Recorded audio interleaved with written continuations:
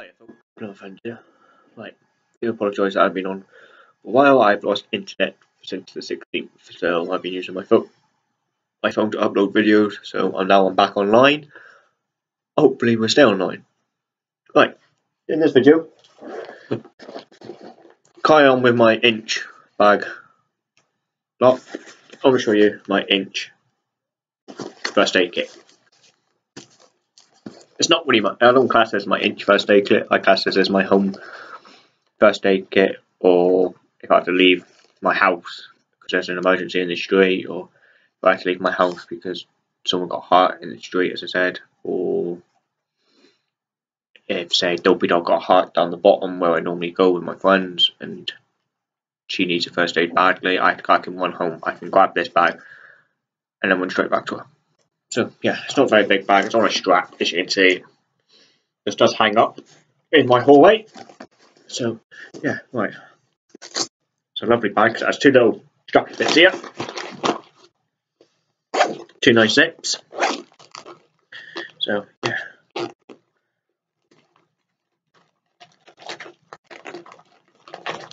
It's a clamshell design. As you can see. I know I've just closed it a bit, but I didn't want everything to fall on the floor. So yeah, there you go. I don't want to take everything out because at the end of the day I don't think I need to, because there's no point.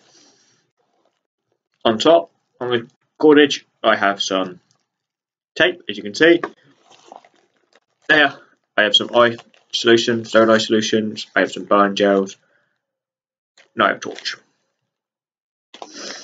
What's not in a pouch, in anything, is another triangular bandage. There's a triangular bandage, as well as some flea drops for the dog for an emergency.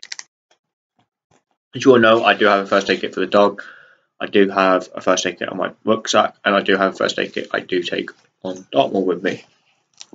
So, shall we carry on?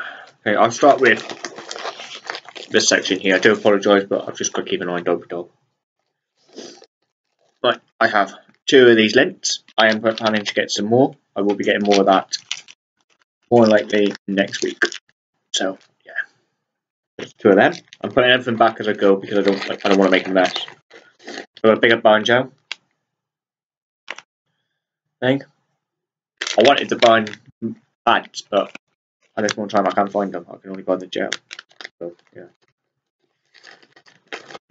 I have some 5 sterilised wound closure strips, but I think about 3 or 4 packets in there. So I have them. I have some of these non-wound swabs. Some of these sterilised ones again, some of them. They're fantastic. I do have some low adhesive dressing pads.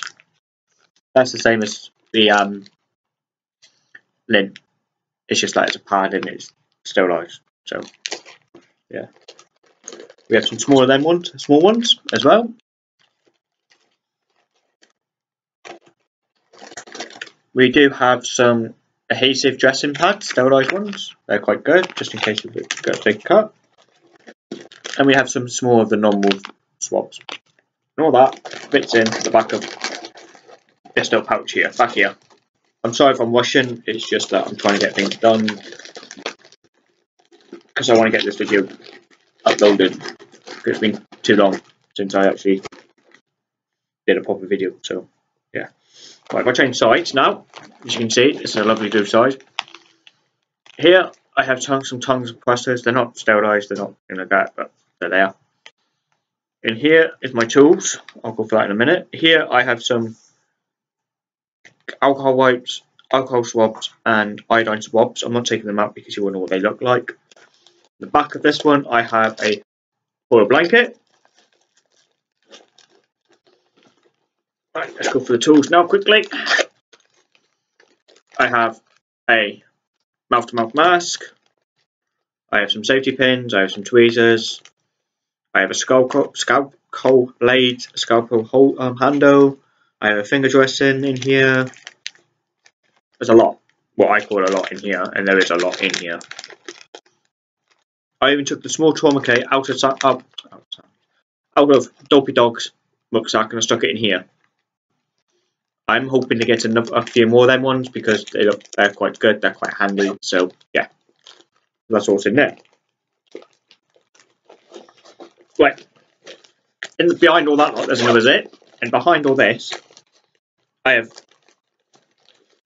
loads of bandages. I'm not going to get them all out because you all know what bandage looks like, and there's no point.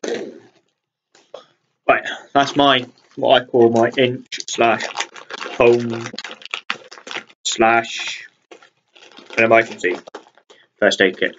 Right, I want to tag a couple of people in this video. For one, I want to tag. I know everybody's going to say why, but I'm going to tag Potato Head in it because at the end of the day, he said he wants to do videos, so I'm going to tag him in this one. I want to tag Huples Cats, Huples Cats. I'm sorry if I can't say your name properly.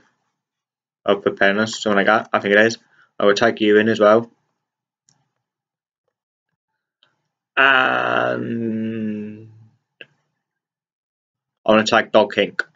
See what you've got in your home or inch first aid kit, whatever you want to call it. It's up to do with you. So yeah, those are the 3 people: Potato Head, Huples Cats, Preparedness, and Dog Kink. So tell me what you think, guys. Tell me what you would add. Tell me what you would take away. As I said, I do apologise that I haven't been around a bit, but yeah. Thank you for watching. I'll see you in the next one, guys. Bye bye.